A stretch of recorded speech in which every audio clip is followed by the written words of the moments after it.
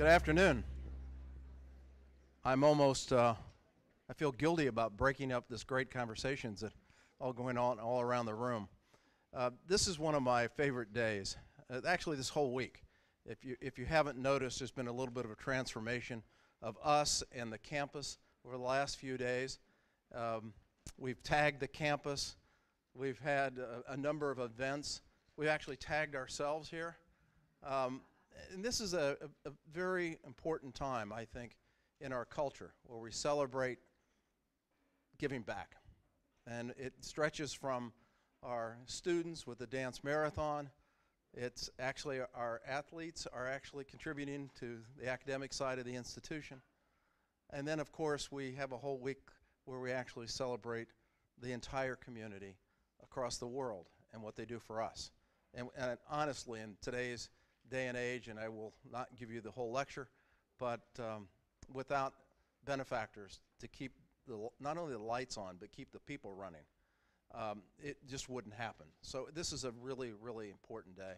And we have a special guest speaker, which we'll introduce Sheri in a moment, but I'll just say she's been a breath of fresh air her entire life in so many different ways. And of course she's done some very interesting things. But like a lot of very interesting people, she's renewing and reinventing herself and doing some new things even as we speak. And it's this spirit of continual reinvention and reinvigoration that makes her such a breath of fresh air. And we'll hear from her in a moment, and maybe she'll tell me why I feel so strongly about her along the way, Sheri. But I actually have a more important duty just now in introducing another young lady, Rita Guzman. Rita's a junior here among us, and I just said to Rita, are you in class? Because I started reading all of the things that she's doing. She's a marketing major and also focused on international business certificate and has receiving a minor in Portuguese. But I don't know, either as her day job or as night job, she's engaged in the Cultural Diversity Festival, University Global Buddies, the American Marketing Association, National Alliance for Mental Illness, the Tippy Build Program in partnership with the Habitat for Humanity, and the Tippy College of Business Global Internship Program, as well as a global ambassador in that program. And I could just keep going here.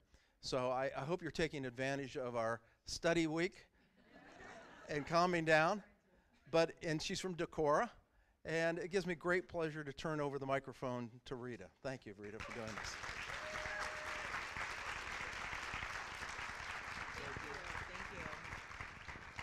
All right, thank you so much, President Harold.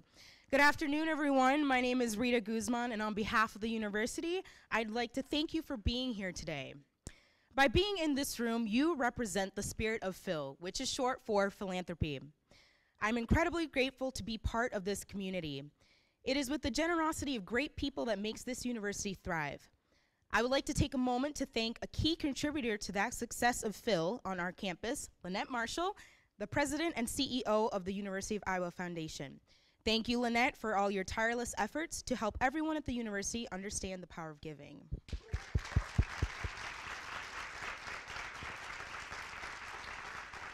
Thank you.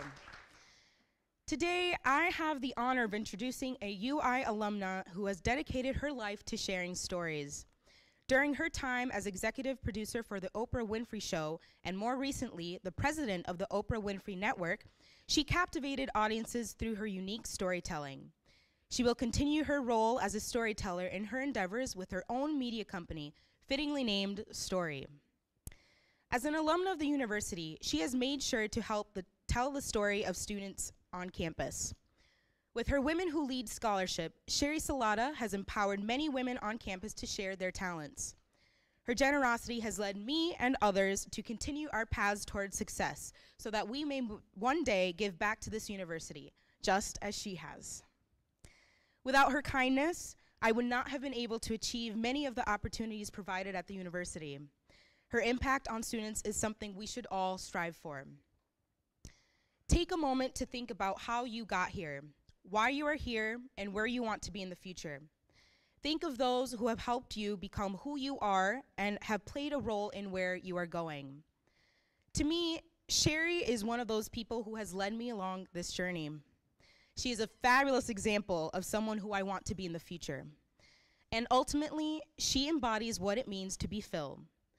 Please join me in welcoming the president of the University of Iowa Foundation, Lynette Marshall, and our 2017 Life with Phil speaker, Sheri Salata. Thank you, Rita. That was terrific. I am delighted that you were able to help us today. And for those of you who haven't seen the nice video that Rita did recently for us, you should watch for that on social media as well. We appreciate that very much. Thank you. Welcome home, Sheri. Thank you. What fun. We'll make sure everyone can hear you.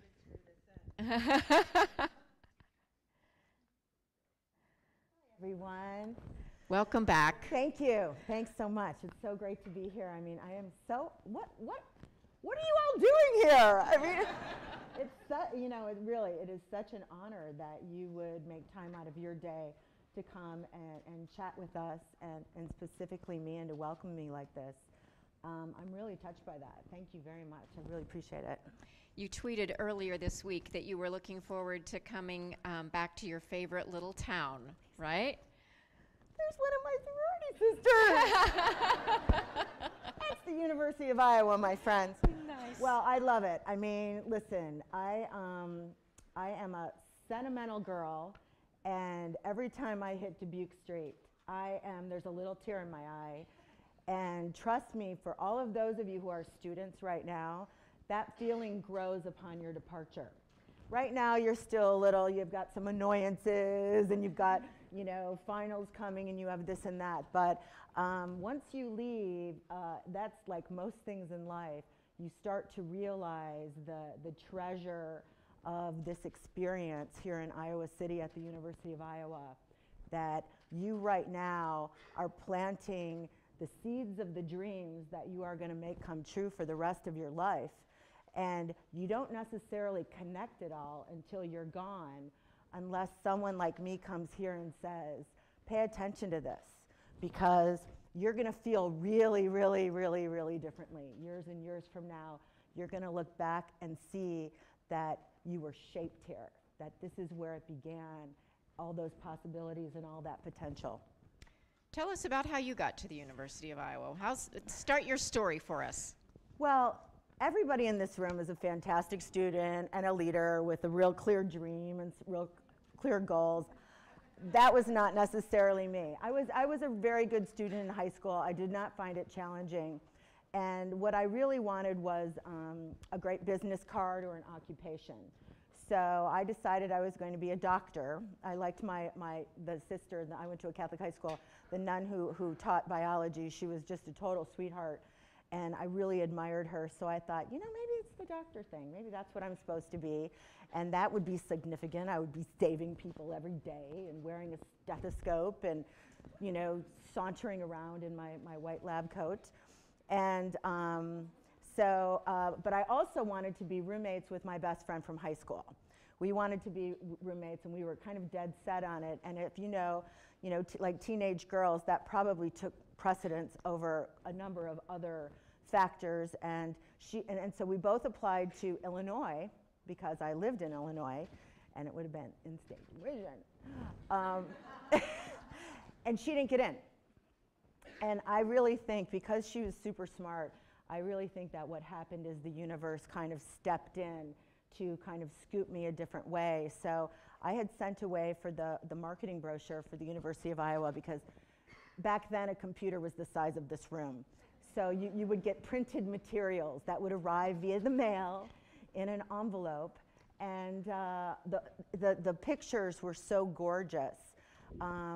It was kind of like a river runs through it moment, if anybody remembers that movie, where here was this idyllic campus and the sun hit the river just right, and there was something that looked mystical and maybe a little magical to me. And I thought, that is a place I can call home. And we both applied, we both got in, and the deal was set.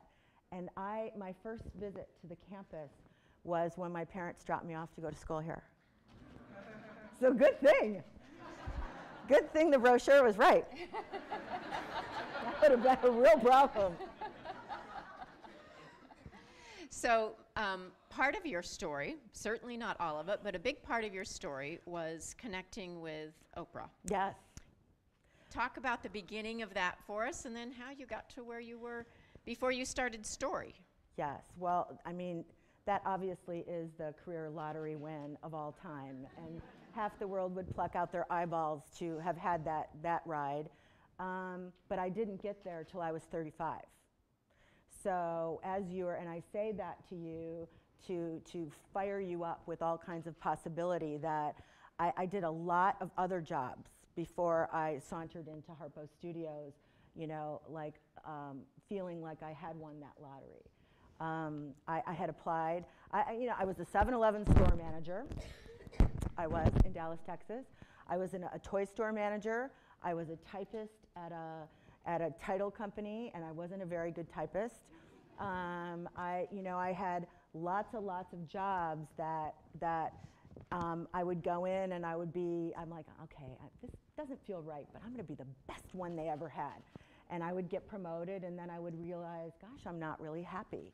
What is this what I'm going to be doing when I'm 60? I mean, this does not feel right. So I had a lot of those experiences, and I had my first big break by getting hired by that same high school friend I went to college with. Her ex-fiance hired me to be his secretary at an advertising agency in Chicago. And he trained me to produce radio. He trained me to produce television commercials. And you know, that's where I could feel it all starting to come together, like, oh, this is, there's a little business sense here that I can apply to things. It's super creative. I feel a little glamorous. You know, I can go to Hollywood and shoot a commercial and sit by the pool with my folders and my meetings. And there was something about it that felt like I was kind of home. And then in short order, like as all destiny unfolds, I was like, yes, but it's hairspray. I'm working really hard. I'm up all night, but it's hairspray. And for me, the piece that was missing was that meaning piece. Like, where am I going to find that meaning piece? Like, there's not enough of it. I need something to like really sink my teeth into and my heart into. So I applied at the Oprah Winfrey Show to be a promo producer, and I got soundly rejected. I mean, literally told, you're not what we're looking for. And I was humiliated. And like, unlike many people in this room, I would not have gone back a second time. You know, the people who really, you know, make their dreams come true don't give up the first time. Well, I do. I just give up. That's it. It's over. I'm going to resign myself. Where's the hairspray? Bring it on. You know, and I definitely felt some, you know, melancholy over that. Like, wow, it felt right. It felt like a soul calling. It felt like a moment of destiny. And you know, I'm really surprised that didn't work out. And you know, so time goes by. And you know, as I tell this story, it gets more dramatic. So who knows if I'm even exactly right. But let's say it's somewhere like anywhere between 3 and 15 years. You know, some time goes by, and I'm feeling personally in my own life, I'm feeling kind of like I'm kind of at a dead end. I don't have this figured out. Like, I thought I was onto something. It's, you know, now like I don't have enough money to pay my mortgage. I'm in a real bind, and without a lot of light on the path. And you know, I remember distinctly one day, and it probably was at a bar with Chardonnay and drinks, that I could feel myself let go of my need to be important. And I was just going to be like, I'm going to see how things turn out. I'm just going to let go of that need to push, and it has to be right. And again, this is how I remember it now, but it was literally within days that I get this message on my answering machine that says, we were cleaning out an old closet and found your resume and your reel, and would you come to the Oprah show and freelance for us and do some commercials? And I remember thinking, oh, there's something more at play here in this life. There is a quantum vibrational field going on, and I just somehow found a way to tap into something. Let me keep going. Let me keep going because there's something else going on. And it had to do a little bit with like letting go of the outcome. It had to have a little bit to do with kind of trusting that the next right thing was going to come right in front of me, and I would kind of feel it. I was going to be able to feel my way to the next right thing, and it was okay that I owed my dad, like, I mean, at the time it was probably $800, but it was like a lot. And, you know, it was okay that I couldn't figure it out yet, and it was okay that, you know, I was almost 35, which was like, oh, brother. You know, my whole family is saying she used to have such promise. You know, it's like I'm 35 and I'm the cautionary tale. So it was like when I was really able to open my hands and quit grasping at everything with sweaty palms, you know, or doing the, you know, the chair thing where you're like trying to make sure you at least have one chair instead of really getting into the flow of life and kind of following my happiness. And in that release, got the opportunity, and it was such the right thing. It was such a meant to be. It was such the right fit as my soul had felt like it was, that, you know, it wasn't like, you know, climbing up the ladder, just things would happen and opportunities would come, and will you do this? Yes, will you do that? My hand's up. You know, what else can I do? How else can I serve? How else can I be a part of it? Because I could see that that experience wasn't about work, and it really wasn't about a career. It was about becoming the human being I wanted to be. That was going to be my path. That's how I was going to be exposed to the kind of spiritual life that I wanted to have, and the kind of conversations I wanted to be a part of, and the kind of doors I wanted to walk through. That it was going to be much more than a job for me, and I was determined to make it so. It seems like one of the things you're talking about that is perhaps a good reminder for all of us is the chance to say yes. Yes. When opportunities come to us, right? We don't necessarily know where they're going to lead, but you kept saying yes. Yes. I did keep saying yes, and I think that has turned out to be one of the great decisions of my life that I pass on to all of you. That those yeses, like right off the bat, trying to protect your time, and I don't know if I want to do that, is probably very limiting. Kind of like getting into that yes boat of, you know, who wants to try the, you know, within reason. Who wants to try this? I do. You know, who wants to work on this? I do. Who wants to be in this group? I do. That yes thing is now a deeply ingrained habit within me. It's the way that I see the world, and it's because of all those millions of yeses that I said year after year after year after year.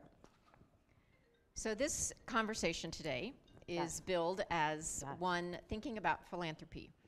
And you have been a philanthropist yourself, and you've also had the opportunity to learn from, you know, one of the most remarkable philanthropists in the world. Tell us about learning about philanthropy from Oprah. Well, the thing that I can reveal is that most of Oprah's philanthropic efforts were never public and won't ever be public. No one will ever know the degree to which she made sharing a way of life. And I took note. I watched every bit of that, and I went, me too. Yes, yes, yes, yes, me too.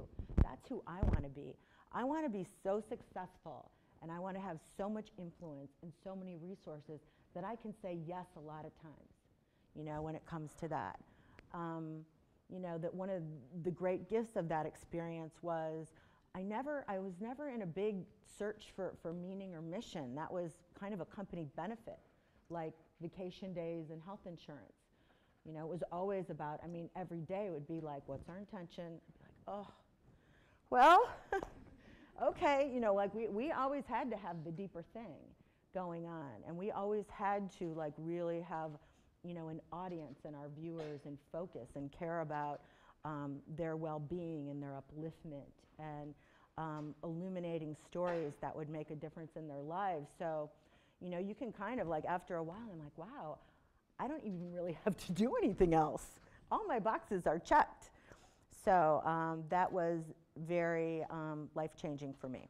So Rita talked a little bit about the support that you have provided through your scholarship here. Talk a little bit about how you came to that decision, establishing that. Dean Sarah Gardial, Jane. Well, listen, thank you. And thank you for calling me a philanthropist. And like, we should all be feminists. We should all be philanthropists. But it's a drop in the ocean, and it connects me to Rita, and it connects me back to myself when I was Rita's age. And it was only years and years later I could see how fortunate I was that my mom and dad had the resources to take care of it. So I could literally take the whole thing for granted, until years later when I had some sense. So it's kind of like one of those yes things for me. When we talk about philanthropy, I feel I'm going to be a bit of a disruptor here. And I'm going to tell you that here's what I see as somebody who tells stories. And there's a story about philanthropy too. And oftentimes the word philanthropy is the story of you have to cut a check and you have to give up your weekends and go do volunteer work. And that is the beginning and the end to that story. And for many of us who can't write a check or don't have a weekend to give, we can't be a part of that story of philanthropy. So knowing that I was going to be up here with Lynette, who's very, very wise, I decided to look up what it meant to philanthropy. So I wouldn't get stuck in an awkward situation, but Can you ever imagine this woman in an awkward situation? Oh, please, millions of times. So philanthropy, the definition I like the best is the betterment of humankind. And so this is the disruptive piece that I share with all of you. Give it some thought, see if it works for you. The betterment of humankind begins with your own life and your own self. So I would say if you want to start on a road to philanthropy, don't be off-put if you can't write a check. And don't be off-put if you don't have a weekend to volunteer. But maybe it starts with being a little kinder to yourself. And maybe it starts with being more deeply appreciative of your own gifts and telling yourself a different story about yourself. And in that way, I feel like we become people who inspire. That when you are telling yourself that story and you're taking care of your own betterment and your own upliftment, you begin to become a person that is impacting people from every corner of your life. And you will never ever know exactly where that goes. But as you continue to tend to that, you tend to draw people to you who are like-minded in that search for upliftment and betterment. And pretty soon, things are going your way. And pretty soon, you know what? You have an opportunity that creates abundance for yourself, that creates time for yourself. And pretty soon, you know what you say? You know what? I'd like to pay for that. Or I would like to participate in that. Or I have time for that. Or that'd be a great thing for me to do. It's a journey. It doesn't have to start at the end. And I think at the end of the day, if you begin, that the real wide open door and the easy point of entry is peace begins with me. Kindness begins with me. Sharing begins with me. And so when I walk into a room, I'm reminding myself all the time that what I have to give the most is my energy. What I have to give the most is really like my brightest light. And everything else feels kind of small next to that. You have a wonderfully bright light. Thank you for sharing it with us today. And that leads me to thinking about, and I'd love to hear some more about your new company. Yeah. And the pillars that you're building that on. Yes. Your partner, Nancy Halla. Yes. Nancy Halla is one of my greatest friends of 26 years. Her daughter, Olivia, sitting right in the front row, is also a senior at the University of Iowa, along with, yay! She's graduating soon. And Lexi Wright, who's mine. Well, you know, here's the thing. So Nance and I are in what some would call midlife, if we're all going to live to be 100, which I'm counting on. And you know, you will find, and we're blazing a trail for you. So you can thank me at the end of this talk. You're going to find yourself where your children are raised, or you've had like really quite a brilliant career, or you found a cure for something, or you invented something that changed everything, and then you're going to have a decision to make. What's next? Are you going to wait to get a call to babysit the grandkids? Are you going to, you know, take a step back because your time's over now? It's not about you anymore? Or are you going to take a look at your life and say, hey, I've got a lot more dreams to make come true. There's a lot more that I want to do, and now's the time for me to get to doing it. So our whole company is founded on, it's called Story. It's a media company. We have lots of great projects, but here's what we do. What we want, with who we want, when we want, and where we want. And that is the beauty of midlife, my friends. That is, you don't want to get old? Oh, come, you know, it's good. It's good, you know, when you decide that you can be the master of your fate and the captain of your soul, and you can make those decisions. So we have pillars in our company, which are health and wellness, relationships, family and friends, spirituality and happiness.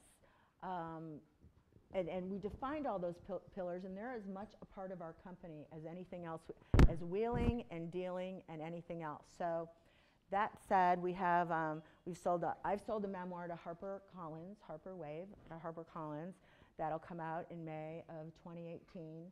And it's about precisely what I'm talking about. It's this year of saying, okay, looking across the landscape of my life, I've had a lot of big dreams come true that began for me right here in Iowa City. But I still have about 30 or 40 or 50 more to make come true. And so I am in earnest about that, that very thing. I love this story of when you got to Los Angeles, right? So you grew up in the Chicagoland Yes. area, and you've been working in Chicago. Yes. And around the world. Yes. But headquartered in Chicago. And then when was it that you moved to LA? I moved to LA 14 months ago, full time. And you got there, we're going to the Rose Bowl here, dear. Oh, yeah. Oh, I was like, yes, Lynette. Well, yeah, because, you know, it was so weird. The timing was so perfect. It was like the Rose Bowl was being thrown for me. It was like my welcome to LA. I literally, I think, did we drive up, was it 2 days before? And next thing you know, I was in the arena with the big party thing, and it was really something. And it felt fated, which is why I couldn't quite believe we didn't win. I'm like, oh my God, and we're gonna win the Rose Bowl. But that's okay, I had a great time. Everything was fun but the game. That's what we keep saying. It's a great party except for the game. Yes. So let's go back to Story. Yeah. And got your memoir that you're working on, and that will come out in about a year. So we'll all look forward to that. Mm-hmm. What about some of the television and other media kinds of projects that you can talk about? Yeah, so I also founded a company just because I wanted to, with great friends who are television stars, and we optioned a memoir called The Gilded Razor by Sam Lansky, and we're in development right now for a scripted series. And honestly, I'm doing it because I want to, and everybody feels the same way. My co-founder Nancy and I, and Nate Burkus and Jeremiah Brent, we just sat down at dinner one night and said, you know what, let's do some projects. Maybe let's do some projects, and things seem to be lining up very nicely on that. And it's really, we want to tell the stories we want to tell. We want to tell stories that are interesting and kind of shine a light on something, and, you know, add to the conversation. And, you know, that's what I'm about. We look forward to all of that. Thank you. We'll keep watching for that. Thank you. But, you know, here's the, you know, in the end, because all those things are great. And there's something in development, and it sounds really fancy and all that, and it's great, and it's super fun, and it's nice when you sell a book, and it's nice when you sell a TV series, and that's really, really, really fun, and the champagne is poured, and many times over. But the real joy for me right now in this chapter of my life is recognizing this, that I have not stopped being a dreamer.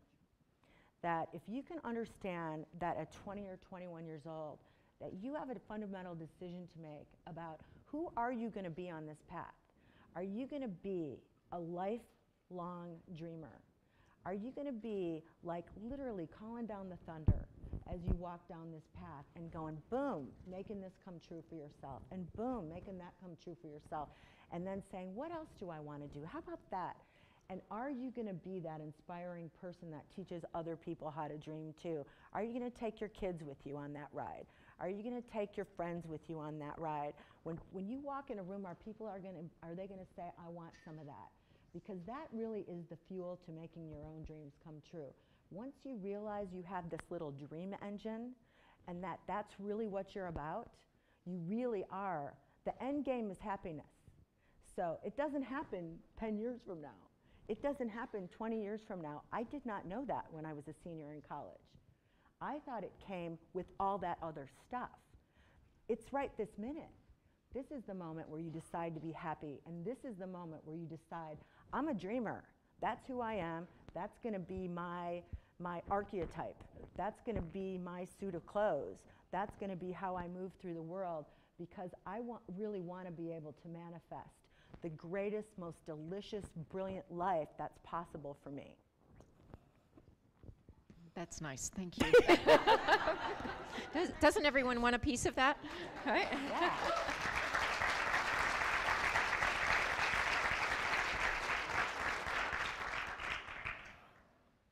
So you spent a lot of time working really hard. Yes.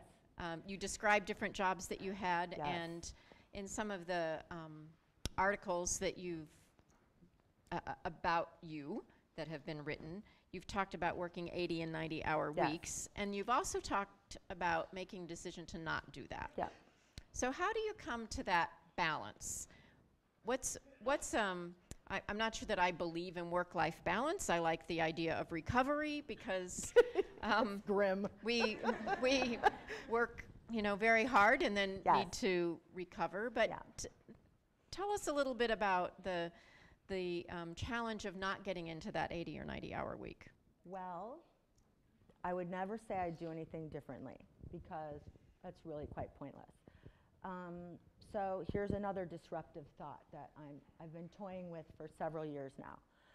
I don't believe in work-life balance, and because I failed at it for a quarter of a century. So I just decided simply not to believe in it, and then I make that go away. But as I often do with many things. But think of the concept of balance. It's a place you're getting to that you never quite arrive at, that you're always kind of off, and whoa, there it goes again. So it is kind of a recipe for failure. Like mentally, emotionally, you're never going to have it down. You're never going to get it unless you like really dial it down so you're almost not doing anything. You really can't quite ever achieve it. It's just not achievable. So I have stricken that from my vocabulary, from any kind of any dream I have for myself. And what I say is this: if you can look at your life like a landscape and not be putting everything in drawers. Your love life goes in a drawer, your family life goes in a drawer, your work life goes in a drawer, and then you just pull it out and you take care of that and put it away, and like you're paying bills or something. So if you look at it like a landscape and you kind of see the whole of it from a higher point of view, and you use your intuition, your heart, your sense of vision to kind of move through your landscape in a way that makes you happy. And for me, there were a lot of years that working 80 or 90 hours a week made me enormously happy. I wanted a seat on that bus. I wanted to be in that worldwide conversation. I wanted to be, in the middle of it. And I soaked up every bit of juice I could from that experience. And now I say, okay, let me take a look at my landscape. Wow, there's some areas I haven't seen for a while. You know, and now I have a chance to say, okay, so recalibrating and tweaking my own philosophy of how I look at my own life, how can I really flow through it and make the rest of those dreams come true, and still have creativity and innovation and accomplishment and what I now know as success, which is really that meaning piece. So I'm taking a different tact at it, and I offer it up to you in that that kind of look at it. You start out a little bit more successfully. You don't set yourself up for continual failure to deliver. Good, thank you. We are going to take some questions from the audience, but before we do that, so get your ideas ready for your questions. Before we do that, you've been coming back to the University of Iowa for a while. I have. And you talk about getting emotional when you come on to Dubuque Street. Mm-hmm. It occurs to me, though, myself, knowing what it was like to experience the University of Iowa through my daughter's eyes, that you have that as a different experience as well now. For Lexi, and also for Nancy's and for experience Olivia. with Olivia. I'd love to hear what it's like seeing your alma mater through the eyes of a mother. Well, they would both roll their eyes ever so slightly, because I'm like, don't you love it? Don't you love it? Isn't it the greatest? Aren't you having the best time of your life? And they're like, little bit. I know myself. Maybe a lot. I know myself. I do know myself. Well, here's what I think. What I think when I see people that I love so much walking these streets and having this experience and sitting in this front row feels like a real full circle moment, doesn't it, Liv? Doesn't it, Lex? Livy, I held her in my arms 2 days after she was born, and she's graduating from, my favorite university on the planet in a couple weeks, which is something, right? And there is Lexi, who is taking advantage of everything that this university has to offer, and I'm so proud of her. And she is a year away from graduating from college here at the University of Iowa that I love so much.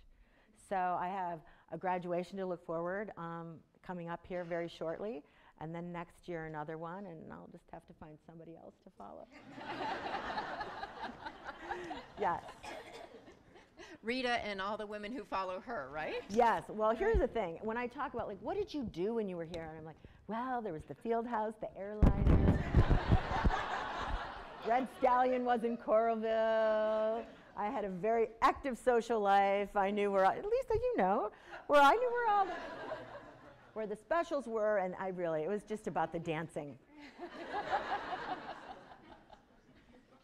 All right, how about some questions? Why don't you stand up and introduce yourself, if you would? So, hi, my name is Jacob Gordon. Hi, Jacob. And You're what? You're a freshman? Yeah. Wow. So, what's the best mistake that you've made in your career? Oh, that's a good question. What is the best mistake? Oh my God, you stumped me. The best mistake I ever made. Listen, it probably worked out really well that I had absolutely no plans after I graduated to do anything. It probably worked out well for me, and it is not for anybody else. It is a terrible path, and it is a real recipe, but the best mistake I ever made was probably having a lot of bites at the apple leading up to my moment of destiny. Because what happened for me is when I got there, I knew what it was. I was like, oh, this is a moment, and I will not waste a second of it, and I will appreciate every nanosecond of this experience. But I'm not sure I had the emotional maturity to do that without having some really dark and dismal years trying to discover what it was. That good?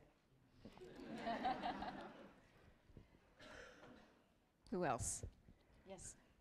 Hi, Sheri. I'm Judy. I'm a first-year student at College of Business. So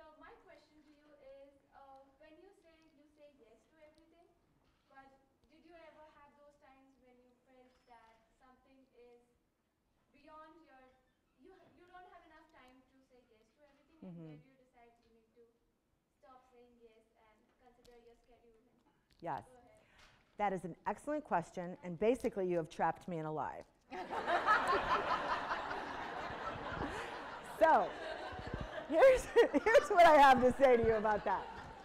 There was a really long time where I said no, no, no. And that was probably when I was the executive producer of the Oprah Show. I put myself in a concrete bunker and no one was allowed in or out. And here's why. Because everybody had, if I could just get my book to Oprah, if I could just get my screenplay to Oprah. So I didn't hardly go anywhere or do anything because I found that difficult to be like, no, no, no, no. So I did not say yes to everything there, and with good reason. Now I say yes to everything, and I say yes to most things. So it might be slightly hyperbolic, but what it is, I think the larger takeaway there is a spirit of openness to the beautiful possibilities the universe is dropping at your feet. And all of us can walk through life looking at our phones, scrolling through Facebook or Snapchatting, which I don't really know how to do. And you're missing those precious moments that are being laid right at your feet that really is the one thing you're dreaming of, or the beginning of the trail to the one thing you're hoping for. So that idea of, Shonda Rhimes wrote a great book about it, Her Year of Yes. And that's a really great book for anybody in this room to read, which was, she was a person very shy, said no a lot. She's super successful. Everybody wants something from her. And she decided out of this shyness, she was going to take a year and say yes, and it transformed her life. What I'm saying is there's a way of moving through the world where you're on the treasure hunt and your eyes are open and you're smiling at the people, other people on the path and not avoiding them. Great question. You're welcome. Thank you. Who's next? Sheri, thanks again for making this happen in our city. Yeah. I'm Connor. Hi, Connor. I'm a senior, so I'll be graduating next in a couple weeks too. But my question is, growing up in the Midwest and having the opportunity to travel the world, what kind of global perspective did you gain? And then how have you seen the cultural values, especially here in the Midwest, Yeah. as you've been traveling? Well, let me maybe again shed some light and some truth on the students I had breakfast with this morning are more well-traveled than I am. So as they were talking about all their travels, I was like, I need to get out and do something. I haven't been to Dublin. Here's what I think about the Midwest. How many people are from the Midwest in here? Okay, because I want it to be an inclusive conversation. Midwest is great, and here's why. There's a heart-centered sensibility you grow up with, where you do what you say what you mean. There's a cultural kindness that is unique to this part of the world.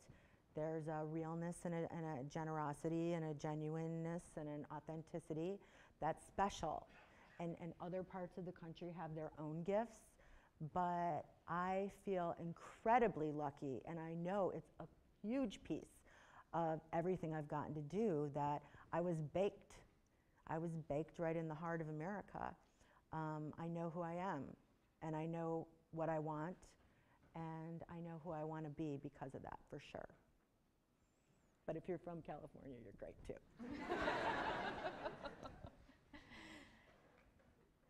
Another question, yes? Hey Sheri, I'm Zach Barr. I'm a second-year junior, and not all my credits transfer back from Oh, okay, that sounds like a story. But we're talking about like you had a lot of jobs before Yes. you found the radio, and then it led to working with Oprah. When was a time when you worked at a job, like all your other jobs, you're like, I need something new? Because it probably wasn't just like you had a bad week and you quit. Yeah, no, I totally did. I mean, when I was finally at 7-Eleven, and I'd had a bunch of different retail jobs, and it was like I was at the toy store, and the semis are coming with the stuffed toys and the Masters of the Universe and the Cabbage Patch dolls, and I'm like, mothers are batting me over the head with their purses, and I'm like, oh my God, this cannot be my life. And I was in the 7-Eleven training program, which actually I didn't realize meant you had to learn how to run a store. So that was, you know, like 8 really grueling months of that and this and that. So, and everybody's dream, and this is when 7-Eleven in Dallas was very corporate, and everybody wanted to get to the glass tower on the expressway. So you'd be like, you'd be standing there in your smock cleaning the Slurpee machine saying, someday I'm going to have an office in that glass tower. That's going to be me. So the day that I was then running stores, and I had a group of stores, and I was like, okay, I hope this gets better at the glass tower, because this is not feeling like the dream. And my boss called me in and said, we're going to consider you for a district training manager role, which I know sounds very exciting. And indeed it was. It was very exciting, and it was the road to the glass tower. And as I sat there, and he literally gave me the news that I had worked now maybe 3 or 4 years to hear every day, 7 days a week, 24 hours a day. I said, can I have a Kleenex? And I said, I'm quitting. I have to quit. 2 weeks notice, I'm going home. Because I had a flash of myself at 60, which I'm knocking on that door pretty soon, of sitting in the glass tower, being the district training manager, and thinking, oh no, that is not going to be the answer for me. Now, here's the truth. It was the answer for somebody else who would be fantastic at it and would fulfill that mission like with great verve and a sense of accomplishment and meaning. It just was not right for me. So that was the big moment. And it was like I was 27. I had no money again. I had to come home back to, you know, the northern suburbs of Chicago with my tail between my legs. My parents are like, well, no, we're not worried. Is everything okay? Are you ever going to be able to support yourself? And I had my dog, and then I had to live in the basement, and that's a really long story, but it looked grim. It looked real grim. Like, it's like, this is not turning out, and this is not the dream. And I could feel that everybody was really worried that I was not going to make it. Like, I was not going to succeed. I was going to make it. I mean, I could go and get another job at 7-Eleven, but that I was not going to find my way. That was it. Yes. Hi, Sheri. My name is Andrew Nemani. Thank Hi. you for being here Hi, today. Andrew. If you could, think back to some of the most favorable colleagues and coworkers that you've had and Oh, business yeah. partners. What were some of the specifics that made it so enjoyable to work with those individuals? Well, it is a relationship game, this game of life. And whether you are a college student, whether you are working in a department, whether you have your eyes set on running a television network or running a university or anything else, it's a relationship game. You know, your whole life is going to be about relationships. So here is, you know, a discovery that I've made. You know, the people who like really added, like, or really inspired me to up my game were people that were uplifters. They took themselves and their own happiness really seriously, and it looked like, and they inspired me to do the same. They were people that really took seriously how they came into a situation or a room. They were determined to be additive, and they were muscularly positive. They were always willing to see the glass half full of lemonade and how can we fill it up some more. And those are the people that were magnetic for me. Those are the people I wanted to be like. And so now I find myself in this catbird seat of really only having to deal with anybody that I want to deal with. And I find that same litmus test to be true. I want to be with the dreamers. I want to be with the illuminators. I want to be with the people who want to be the light. I want to be with the people who have a bigger dream. I want to be with the people who say, you know what, not everything's perfect, but oh my gosh, what a ride this life thing is. What fun this is. What a great time this is. And you know, those are the people that are going to be on my train, and that's the train I want to be on. And deciding, making that decision for yourself, like what train are you getting on? really is going to determine your day in and day out quality and experience of life. No question about it. Because I've also taken some rides on the complaining train. And I can tell you, it comes to no good. You know, you just end up feeling like, yeah, everything's terrible. You know, it's never going to work out. You can't create, you can't dream, you can't manifest, you can't lead from that train. One more question. Yes. I'm a recipient of one of your scholarships, so first thank you. You're welcome. I'm Taylor, I'm a senior. So you talked about how with all of your different roles that you always showed up and did your best. Mhm. What are some ways that you saw that made you the best? Okay, so I will say that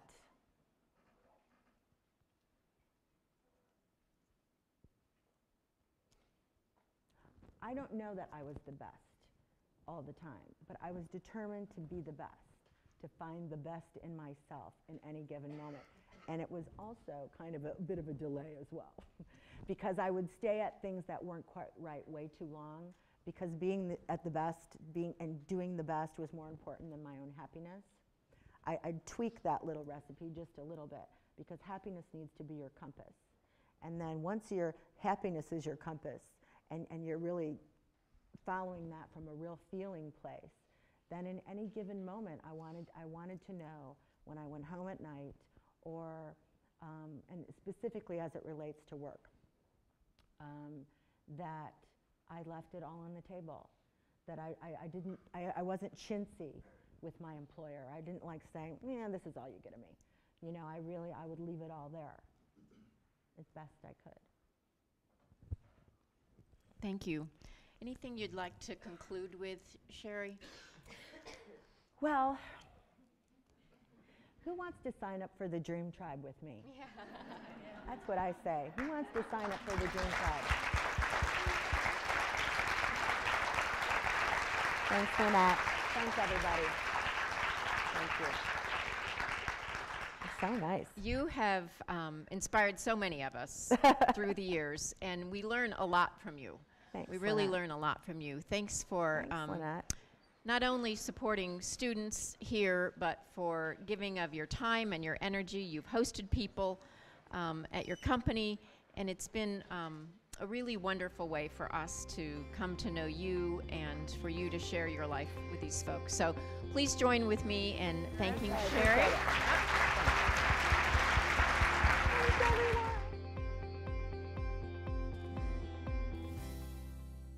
I am with Phil.